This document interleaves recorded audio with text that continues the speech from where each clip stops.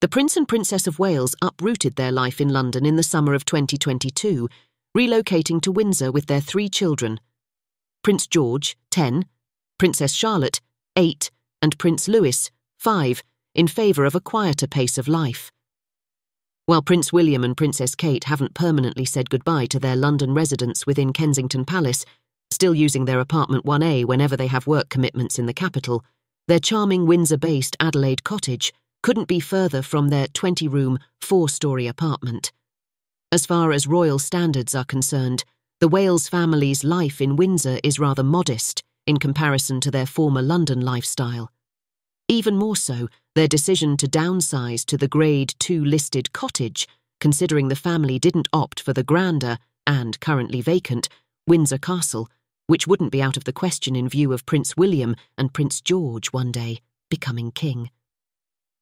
Amid the move, Kate and William also announced that their former live-in nanny, Maria Teresa Turrion Borrallo, would no longer be living with the family after residing in Kensington Palace ever since Prince George was a baby. Keep scrolling to discover everything you need to know about the Wales family's new life in Adelaide Cottage. The Wales' home is located on the Windsor Home Park estate in Berkshire, which is where Windsor Castle is located, and the family can walk to the main castle in around 10 minutes. The property has 4 bedrooms, and royal fans have only had one small glimpse inside the interiors when Prince William was on a virtual call. Archival images and paintings of the property reveal the exterior, which is straight from a fairy tale. The bedroom has been described by The Sun, and apparently it features golden dolphins and ceiling rope decorations recycled from a 19th-century royal yacht, creating an interesting nautical-inspired theme. A historic painting of the garden reveals what a botanical haven it once was, showing that it used to have an outdoor fountain and circular flower beds.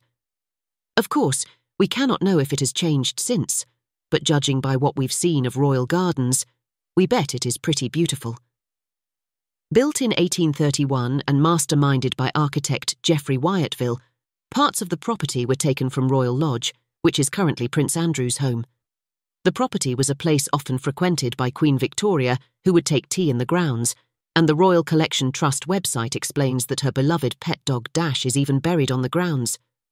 Princess Margaret's lover, Peter Townsend, previously lived in the Grace and Favour home during the 1940s with his first wife Rosemary, so he could be on hand for the king in his role as equerry.